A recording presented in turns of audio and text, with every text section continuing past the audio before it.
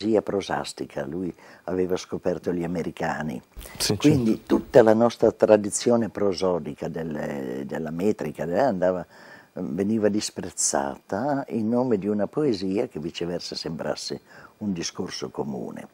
Lui a sua volta diffidava fortemente di me perché, essendo io amica di Montale, Sì. pensava che io accettassi o addirittura incarnassi l'ermetismo, che era esattamente il contrario, cioè il culto della parola. In quegli anni lì di nascente socialismo, comunismo italiano, eccetera, era considerato un lusso borghese.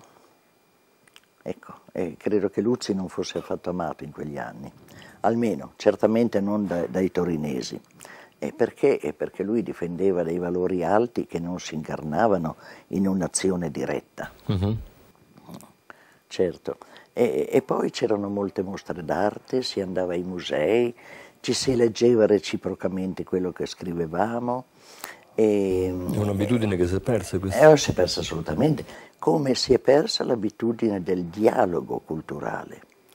Cioè adesso si parla di tirature, di editori, di questo, di quest'altro, ma non c'è proprio un entrare nel cuore di un'opera per presentare i nostri punti di vista diversi. Ha perfettamente ragione.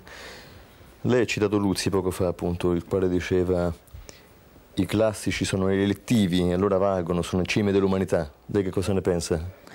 Senz'altro.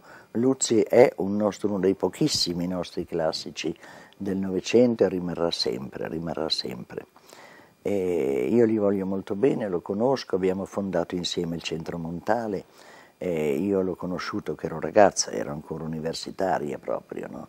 E da allora c'è sempre stata un'amicizia, una tenerezza, io ho tenerezza per Luzzi proprio.